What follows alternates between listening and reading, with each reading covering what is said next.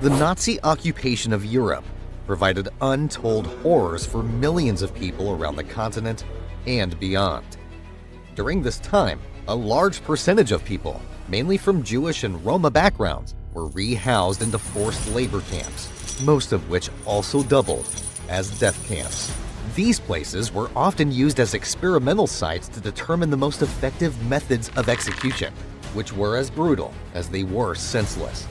Today, we are taking a look at some of the most brutal execution methods used at the Stutthof concentration camp, so stay with us.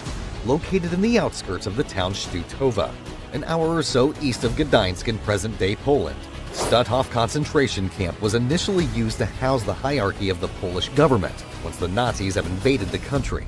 The camp is also of historical importance due to the fact that it was the first to be set up outside the borders of Germany. Sadly, it would be last to be liberated by the Allies.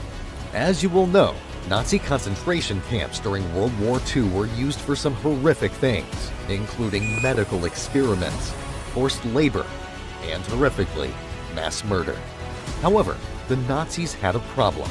They simply couldn't figure out a way to efficiently exterminate, as they put, such a large amount of people.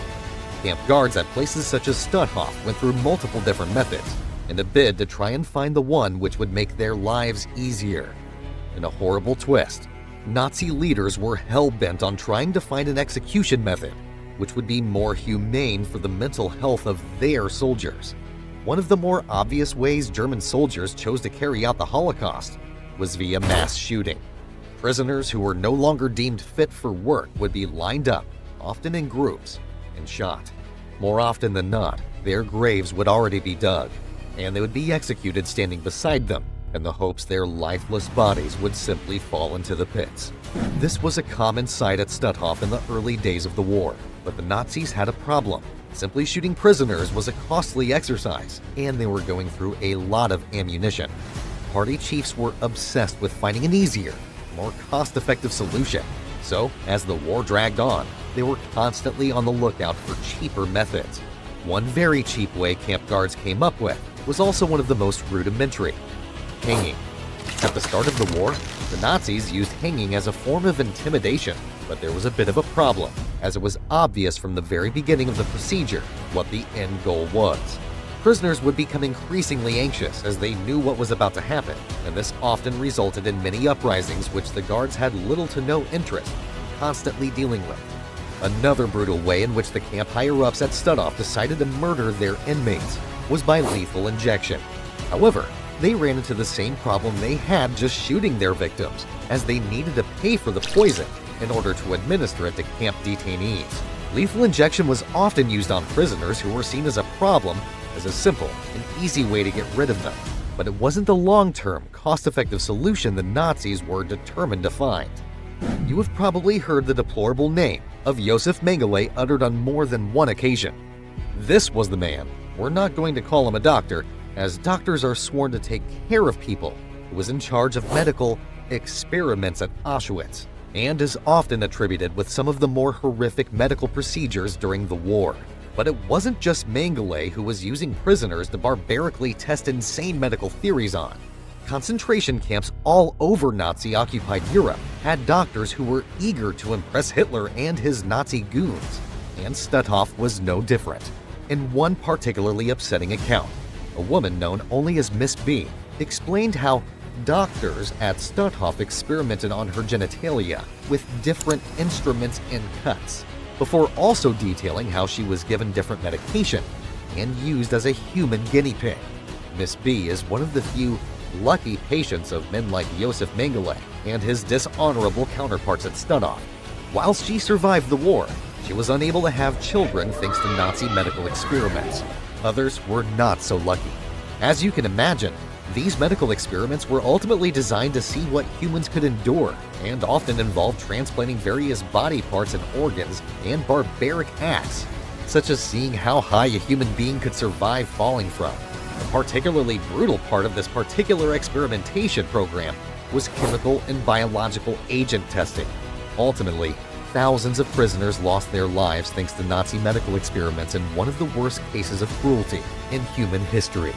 The Nazis had stumbled upon the method of execution most often associated with concentration camps in late 1939. With their euthanasia program designed to murder people with mental and physical disabilities, they had figured out that Zyklon B was the most effective and quickest way of disposing of humans. Initially, they used gas vans, but quickly graduated to killing centers at camps such as Stutthof.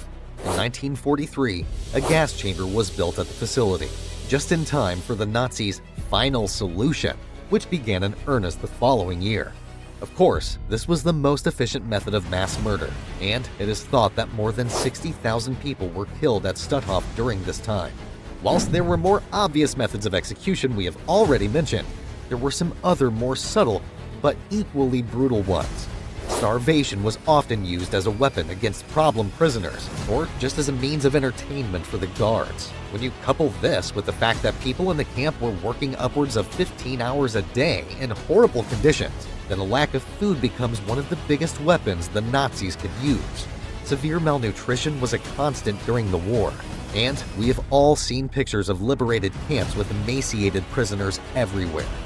Thanks to tactics such as starvation, illness was also a big problem. If the body isn't getting enough nutrition, it will struggle to fight off disease.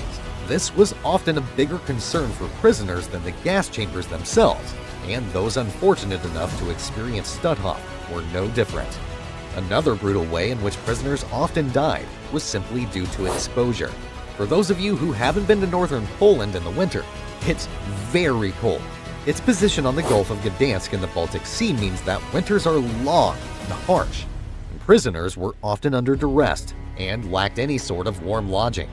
Of course, these living conditions meant that many prisoners simply didn't survive the winter and died of exposure, as has been documented hundreds of thousands of times since the war ended. Concentration camps were brutal places. The biggest reason for this was the systematic abuse and mistreatment suffered at the hands of the guards. At Stutthof, physical beatings and systematic abuses were rampant, and this ultimately resulted in the deaths of many prisoners.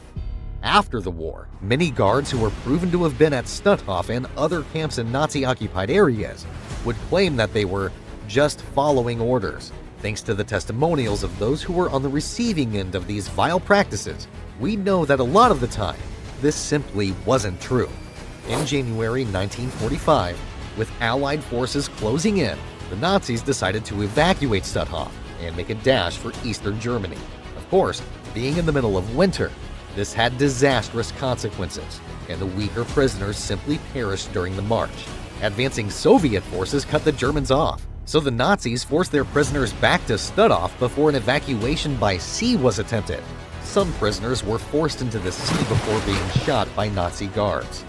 Whilst Stutthof wasn't one of the more infamous camps such as Treblinka or Auschwitz, it was certainly a big part of a well-oiled Nazi extermination machine. As time passes, people sometimes forget or even trivialize what happened at extermination camps such as Stutthof, but this would be doing a disservice to the people who were subject to some of the worst things human beings have ever inflicted on their fellow man.